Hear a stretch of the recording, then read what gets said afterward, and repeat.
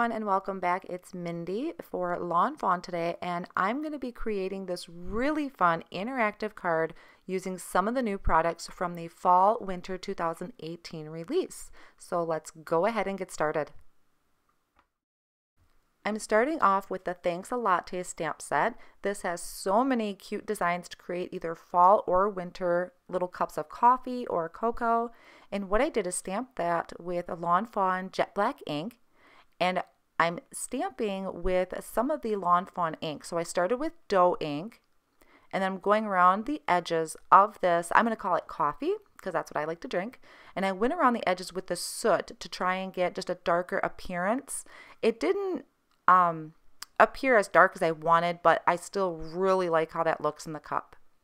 Now I'm going to be coloring this in with my Copic markers, and I know I'm going to be cutting out the center of this cup, but I'm still going to color it completely. I'm starting with B99, and I went around just the edges of my cup and a little bit of the inside of the handle. Then I'm coming in with B97 and blending that out around the handle and the back of the cup. And then finally the B95, and I'll blend that out all the way through. The middle part, I'm not so worried about how well it blends because I'm going to die cut that out. So here I'm using the coordinating die with Post-it tape and die cutting that through my Big Shot. Now I'm going to create the actual wheel part. So I'm using some of this new nitpicky pattern paper, and I'm using the square reveal wheel. I'm taking the oval shape and just holding that in place in that notch with some low-tack tape. And then I'll run that through my die cut machine. And I also did that with a white piece of cardstock. So you can see these are going to line up perfectly together. I did that just for some stability to my card. And then I also have one die cut out of white cardstock without that notch in there. Now I'm going to take my coffee cup and I'm lining up that oval puzzle piece into the center of my coffee cup, hold that down with some tape and run that through, and you can see this cuts that out perfectly, and it's going to line up with the hole I created on my patterned paper. So that's going to be where my sentiment or my smiley faces are going to go.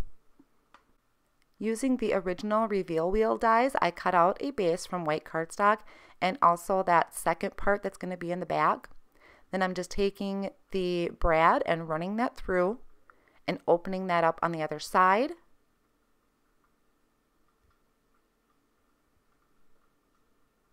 And then I'm going to go ahead and take my pattern paper and I'm going to attach it right away to the white cardstock, because then that way it's not going to move around. I'll have that ready when I attach my base to it. So you can see I'm just going to go ahead and get that attached because I'm not going to do anything else to it. So this piece is good to go.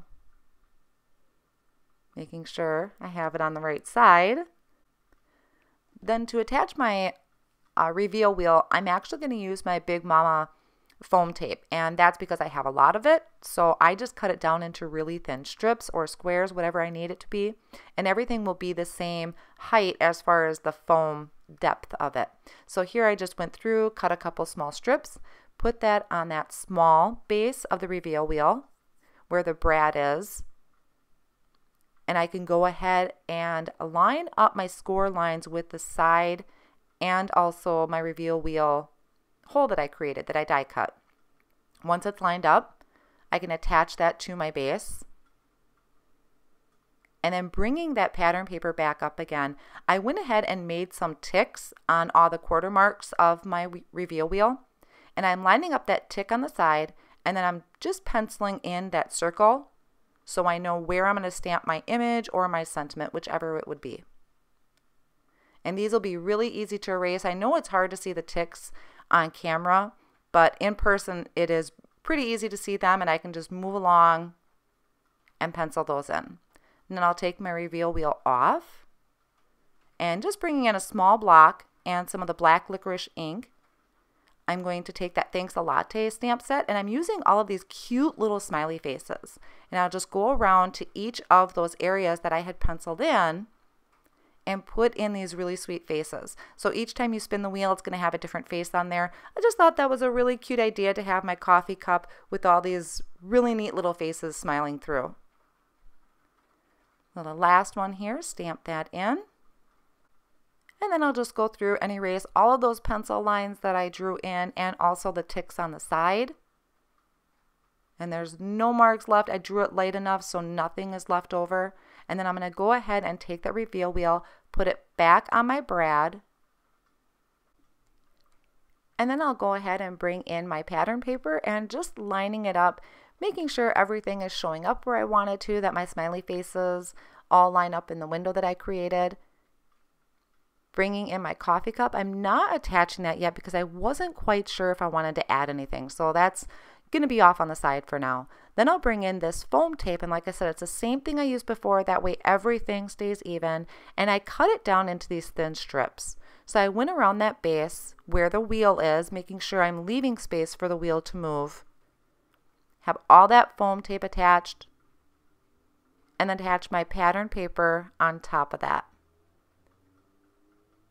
So you could just leave your card as this. What I'm going to do is actually bring in and make an A2 size card base for this.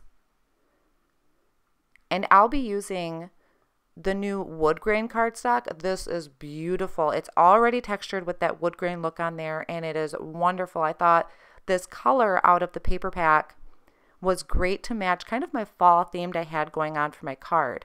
I also went ahead and die cut this other color of pattern paper from the Nitpicky paper pack, and I used the same dies out of the square reveal wheel that I did and just kind of cut that in half a little bit, or a little less than half, to just differentiate a little bit of color in there. And I also cut a piece of white cardstock just to have a little bit of a border, and I attached those all together. I was fairly confident that I wasn't going to want to add anything else to that.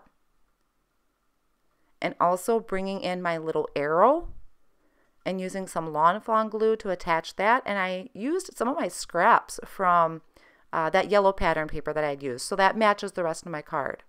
I also die cut a banner you see there, and that's from the slider, double slider surprise. I love that banner. I've used it quite a few times already. So I die cut that out of some paper bag cardstock so I can have a sentiment for my card once it's all done. So you can see I'm just spinning it there, making sure everything is lined up. And then using the new clear embossing ink from Lawnfawn. This is really great. I've also used this a few times playing with some cards. This is such a great embossing ink. So I stamped Warm Wishes onto my banner, and then I'm going to go ahead and heat set that with white embossing powder. And this I was fairly confident I wasn't going to change. You know, sometimes you're working on a card and you're just not sure if it's all coming together the way you want. So I tend to not attach anything until I'm 100% sure. And here is where I kind of adjusted what I wanted to do with the card. I just thought that coffee cup looked a little lonely. There was some empty space in there. It was a little off center where I had placed the wheel. So I went ahead and stamped this caramel apple, and this is so cute and it's so yummy. So I just stamped this on some scrap paper and coloring in with my Copic markers. I used E35, 33, 31, and 30 to color in my caramel apple part.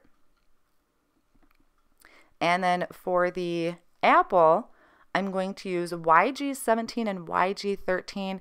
I just did a real quick coloring of it. I did the stick the same colors that I did my caramel apple just to simplify things. And just a real quick coloring with the caramel apple. And adding a little bit of shading to the top where the stick would be poking into the apple.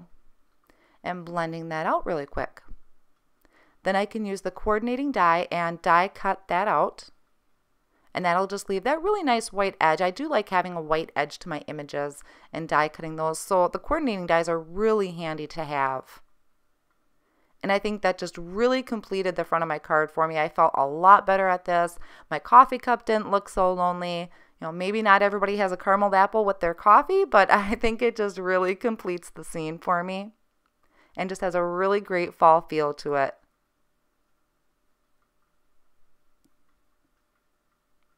And I added my little smiley face or winky face to the caramel apple. And before I attach these, I'm just throwing down some color, a little bit of shading to where they're sitting, kind of like they're on a tabletop. And I'm going to finish this off with a C4. I started with C3, but it was a little bit too light. I wanted that to be a little bit darker, so I'll bring in a C4. This might not be where a shadow would lay when you're looking at the coffee cup or the caramel apple, but it helped me ground my images. They weren't just kind of floating on some pattern paper, which can still look cute. I like to have a little bit of shading under my images to ground them. That's just my personal take, and I was really happy with how it turned out. So now that I'm really confident about this card, I'm just going to use the lawnfawn glue and my tweezers, and I'll go ahead and get these attached. So this square reveal wheel turned out so great. I love that you can either make your cards square or add them to an A2 size card base. These are just genius and so much fun to play with. And then I'm just going to finish off my caramel apple with a white gel pen, just giving it a little bit of shine off on the side. And once I do that, I'm going to go through and spin my reveal wheel, and it's going to show me all these really cute little faces that are showing up on my coffee cup. How adorable are those? I love these. I hope you enjoyed today's card. Thank you so much for spending time with me, and have an amazing day.